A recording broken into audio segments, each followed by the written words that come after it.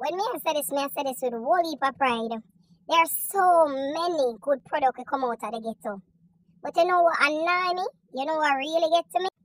The one that will sit down, the non-productive one that will sit down and pray for other people.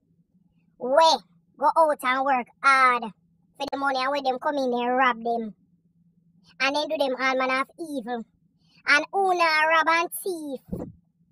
Them just sit down from morning till night about spliff and not do nothing with them time. Then who no want to be rich? Who no want rich and no want wear the latest and the wine and everything with plenty like salt and water. And who no want go work? Nothing can work so. Anything where you want in life, you have to know so you have to work hard for that. Yeah, you have to work hard for it. Sit down and depend on handout and everybody pass and your mother and your father because you want to make $1. You must stop it! Stop it! Jagad no, you have to stop it. You have to stop it, man. Because guess what? You don't have no problem to beg one money. You don't have no problem. Mommy beg you 20, daddy beg you 50. You don't have no problem.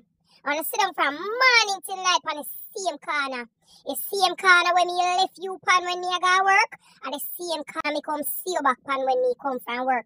And you don't have no problem. But tell you to say, to come lift one straw for the same $2 when I be going to have a problem. My son must stop it. Yeah, me ignorant food don't know if stop it. Because I want to sit down and call people hard earn money. But if people tell you to say, come draw a piece of board for the $100, you don't have a problem. Nothing can go so. Oh, you want my money, you know what? If I start feet, I work, me have to work for it. Me can't go to the supermarket, go tell my boss me I beg him it.